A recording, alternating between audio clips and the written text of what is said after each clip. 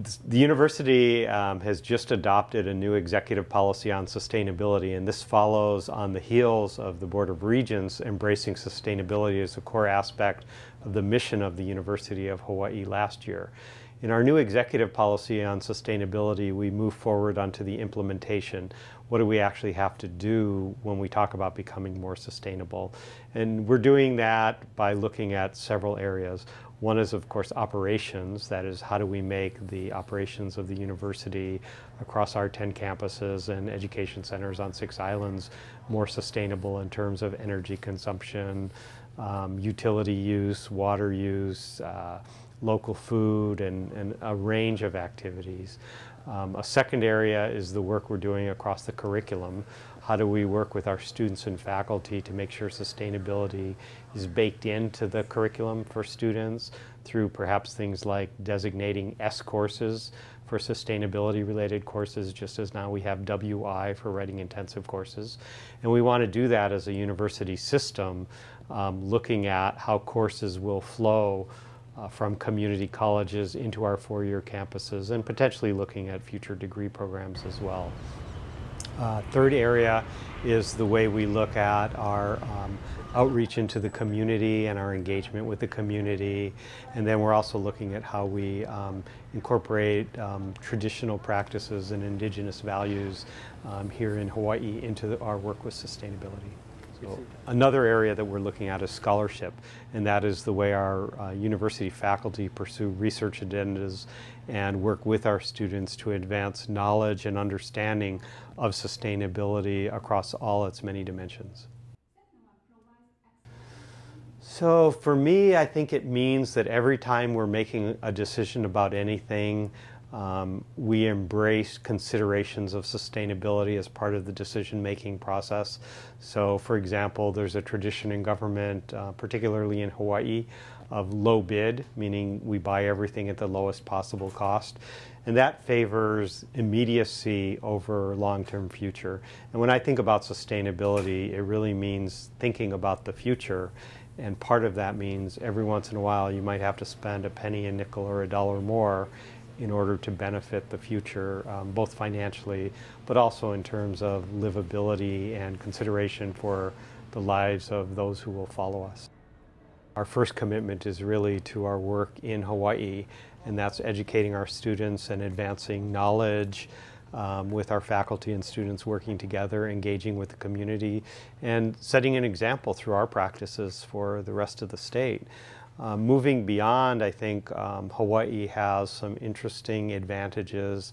Much of our sustainability agenda has been driven by our students, and that's fabulous. I think it's an example we can share with other organizations. I think our being an island state, I think we have considerations of sustainability that other places don't really think of themselves as having to be as self-sufficient as we need to when we think about sustainability for Hawaii, and I think that's something we can share. And lastly, I think the way we incorporate traditional practices and Ike Hawaii, the knowledge of those who came before us, into our understanding of how to create a more sustainable Hawaii, I think that's part of what we can do for the world. And the Malama Honua voyage is a great example of where we in Hawaii can share our ideas, wisdom, and practices with the world. What would be different? I think a big part of it is probably the way we think about the world and our interaction with the world. Sure, I'd like to drive down the cost of energy, but that's hard to do in the short term. Like to have more local food, hard to do in the short term right now, but I think creating those opportunities so that we and everyone can embrace more sustainable practices and create a cleaner, more positive and better future for everyone here. I think there is the political will to say we will. I think what will be interesting as we start facing hard choices, whether that political will remain, and I'd like to think so. I'm an optimist at heart. The challenge is common to any time we are advocating for change, that in this area, energy, food, anything, anytime we want to change something, there is a perception of winners and losers. And the potential losers will advocate for the status quo. And I think what we have to do is do our best, and it's not always possible, but try to create win-win scenarios whenever possible, so that those who are being brought along for a change they didn't favor or advocate for, that they're not harmed by it.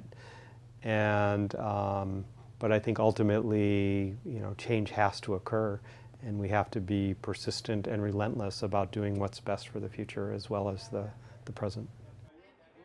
Well, UH is absolutely committed to establishing metrics and tracking ourselves and making changes if we find that we're not making progress. In fact, within our executive policy, we made a strong commitment to developing metrics and positioning ourselves to be able to collect data so that we're able to track our progress toward those mechanisms.